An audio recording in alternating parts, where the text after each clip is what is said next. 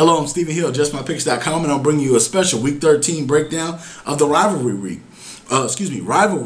Rivalry week. We have Georgia Tech coming to UGA to take on the Georgia Bulldogs. It is going to be a jam-packed atmosphere in Athens. You have Mark Richt and the Georgia Bulldogs having a blessing, having Kansas State and Oregon both lose. They have a chance to beat Georgia Tech, go to the SEC championship game, and face Alabama and try to dethrone them and get to the BCS title game. It's going to be electric.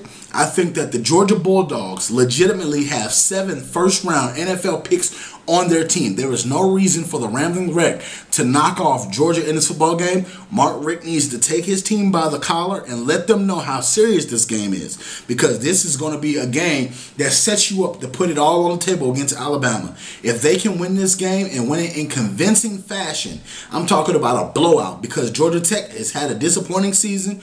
They haven't really been the Georgia Tech of old where their offense has been running smoothly.